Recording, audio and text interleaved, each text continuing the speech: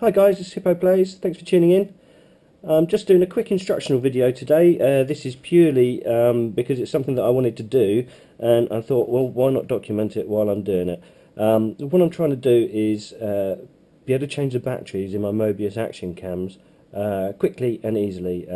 They last about 2 hours, which is plenty for individual games or even a couple of games. But the downside is that once the batteries have gone flat, unless you've got a way of charging them back up again, you then don't have any cameras unless you have multiple cameras.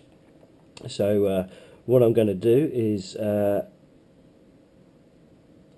make the battery easily accessible without the use of tools, although I'm going to be using tools now, but it means you'll be able to change a battery when you're out in the field, or at least in the safe zone without too much bother. There's a few bits and bobs that you need to do this. Obviously, you're going to need yourself an action cam. This is my head cam, this one is, so it's got the standard lens. I also have my scope cam, where I've fitted a 25mm board cut lens, and this gives me the optical zoom that's good enough to be able to actually pick out the PB when you're shooting those longer range shots. I do recommend that you do put in a different lens if you are going to be using a scope cam, and I also massively recommend that you use a scope cam when doing airsoft videos, because without them no one can see what you're shooting at. But anyway, the board lens is a piece of cake to change. I'll talk a little bit about that when we're going through the video once we've opened up the camera. But anyway, so yeah, you need a camera, you need a connector extendery jobby robby. I'll put a link to where I got this from.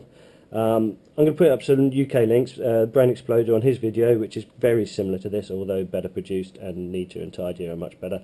The link he put up to these was for the US, and although in the UK we could use that, it would take much longer to get to us. And also you need some replacement batteries. These again, piss cheap. The cameras will cost what the cameras cost. I think 2 of these was about £3–4. These were £4 each, or thereabouts. So it's not an expensive thing to do, but it does mean that you can have gameplay for the whole day caught on camera. Especially if you're using larger memory cards, then it means that you're not likely to miss out on that awesome shot that you never thought you'd make at the end of the day, because you've just run out of battery in your cameras. Anyway, without further ado, let's crack on with this. Some other little tools and bits that you're going to need throughout. You're going to need a Dremel, going to need a file, possibly a knife, and some pliers or whatever. The battery comes with a handy little screwdriver, which allows you to get into the camera easily. And yeah, cool beans. Right, let's crack on. Okay, first of all, what we're going to do is we're going to open up the camera. And you've got 2 little screws, one on this side here. Just loosen that off. Try not to put too much force on any of this, because it's only plastic, and if you rip it, you'll break it. Anyway, so I'll just loosen them off. I'm hoping that's going to be enough. And this should peel up here. There we go. And then just pop off the back. It's only held on by those clips at the back. I don't know if you can see them or not. And as you can see, that just comes off. And this is the bit that we're going to be modifying. So we're going to put that there. And then you've got the camera here as well. There's the original battery. These are the, I think the Mark II, so they've got the extended batteries in them already. So it's 820 milliamp hours, which is quite handy. These are actually stuck in with just a little bit of sticky stick stuff.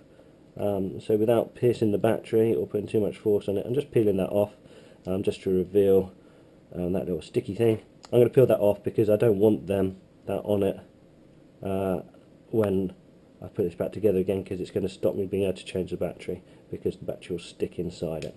So anyway, I'm just peeling that off now. I hope the camera angles are okay on this. It's hard to tell. I probably should have set it up first. What I'm also going to do is I'm going to detach this battery, and that's done here.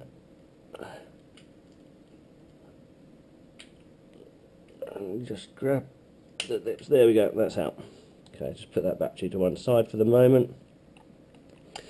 Okay, earlier on I mentioned about changing the lens. It's absolute piece of cake to do the lens changes. There are YouTubers out there that are selling pre-modified cameras. It's up to you, it depends how technical you are, but it is really easy to do yourself. You just got to be sensible when you're doing it. When you buy your board cut lens, it will probably come with an Allen key, or whatever. If it doesn't, just make sure you've got some small Allen keys. And down there, I don't know if you can see it, just there is a little grub screw. So you just undo that with your Allen key, and that should release the tension on the lens. It's probably glued in as well, so to start with, it's going to be a bit stiff to break that initial bond. And what I did when I did mine was I put my fingers down on here to push it into the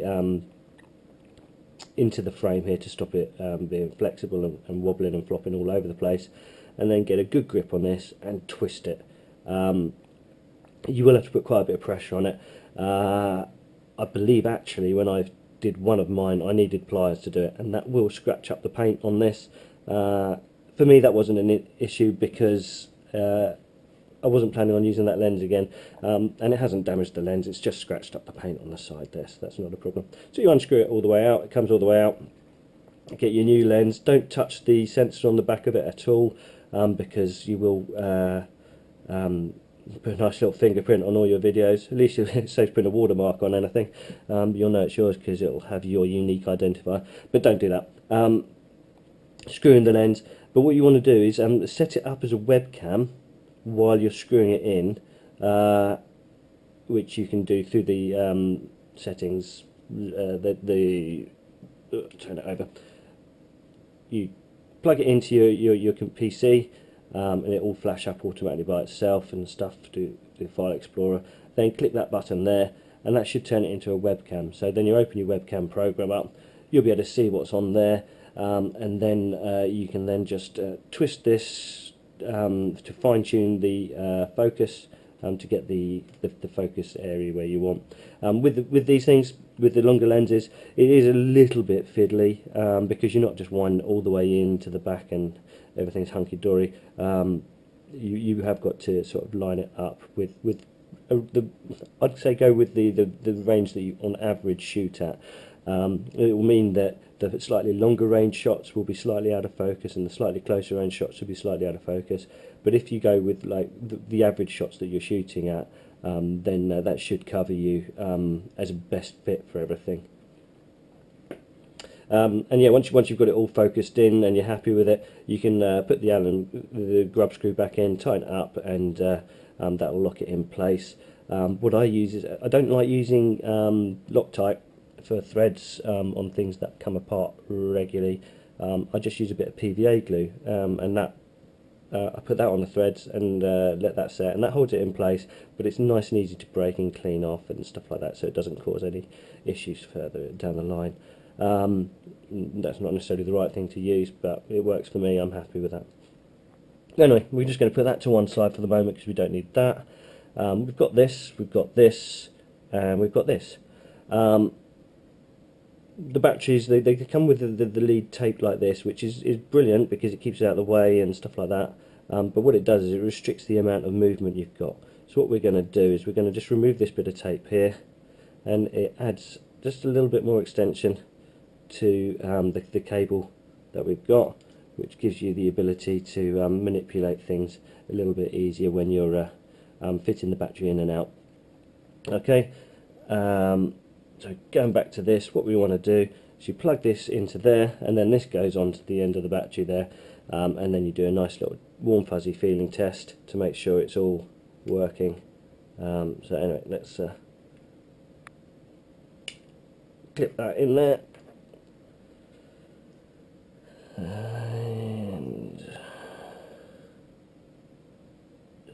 yeah, that way around. Is it? No, it's not, it's that way around. There we go, that's in there. And quick turn it over. Turn it on. Yay, we've got power. It works. And there we go, recording.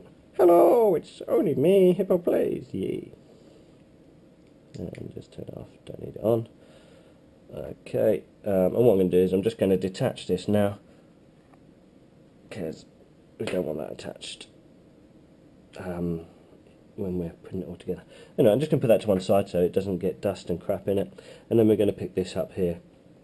Okay, so what happens is the battery goes in here like this, and the cable feeds to the other cable, all nice and neat and tidy.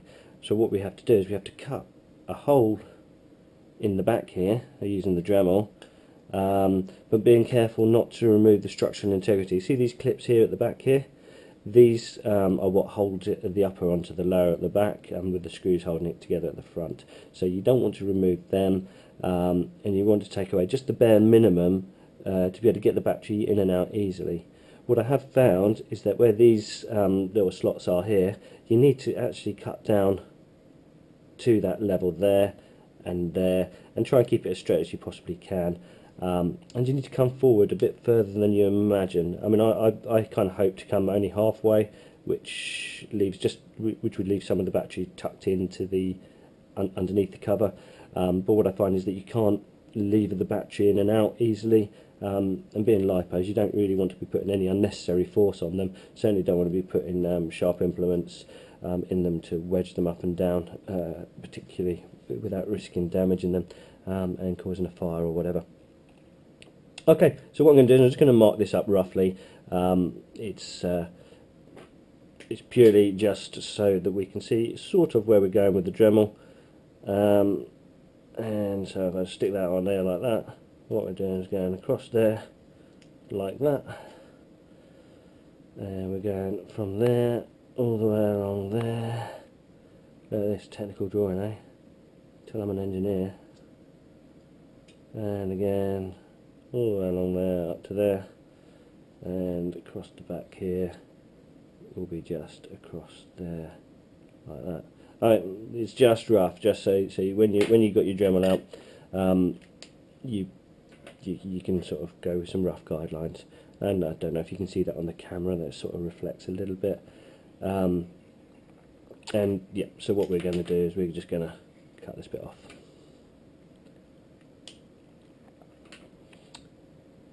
Okay, so I'm going to scoot off over to my Dremel, and we're going to get chopping. Be right back. We're at the Dremel worktop here. Yeah, ignore the mess. I'm a bit of a yeah. Enough said. Anyway, so what you need is your cutting disc, decent Dremel, thing that you're going to chop, some safety goggles, and power. Yeah, don't do it in your kitchen, especially not if it's not your kitchen, it's your mum's or whatever. She'll go spaz. As you can see, you get swarf and crap all over the worktop, and yeah, parents don't like that sort of thing. It's my house, so I can do what the fuck I like. Anyway, goggles on. Sweet. You need these quite fast, because it's designed for cutting metal. What happens is it just effectively melts these into submission, and the blade will eventually coat up with molten plastic, and it becomes pretty much useless until you clean it off. But yeah, I mean, as long as you're sort of slightly mechanically sympathetic, this is a piece of cake job. I just want it noted though, the only reason I've ever destroyed Dremels in the past, and I've destroyed several of them, was through cutting plastic. Cutting metal, these things are absolutely amazing, but plastic, they can have issues, because people like me sometimes want things done a bit faster than you should do. Yeah, it was entirely my fault, but yeah, just have some mechanical sympathy, and here we go. Let's get some speed on it and make our first cut.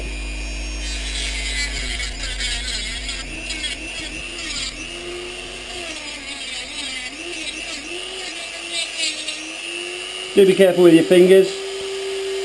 These things will slide through skin like it's just not there. Probably should be wearing gloves if I was setting the right example, but actually I feel safer doing it without them, because you have the dexterity, and when you're working this close with the blade, if your glove gets caught in it, that's going to suck your finger in.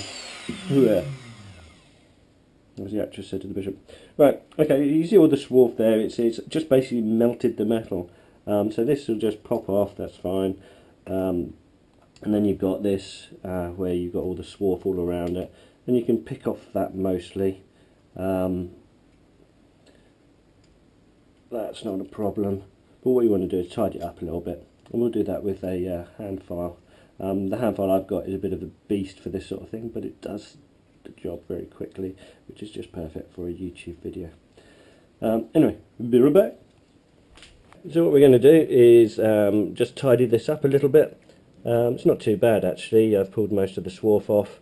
I'm just going to just give it a little bit of a clean up, get rid of the burrs.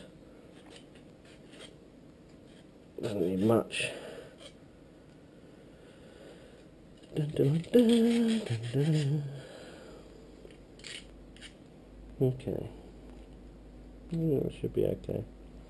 If you look on the back here, I'm hoping you can see that okay. Still got these lugs here, so this is good. I have actually taken a bit more than I wanted off the sides, but it might be okay still. It's nice and neat though, so, and if it's neat then it should have some kind of strength to it. No jags or anything like that can get caught on stuff. But yeah, I mean that's okay. So what we want to do now is just do a quick fit test just to see how it goes together. So make sure the wire comes through there, and then you're pulling it back there, fit it down there, and there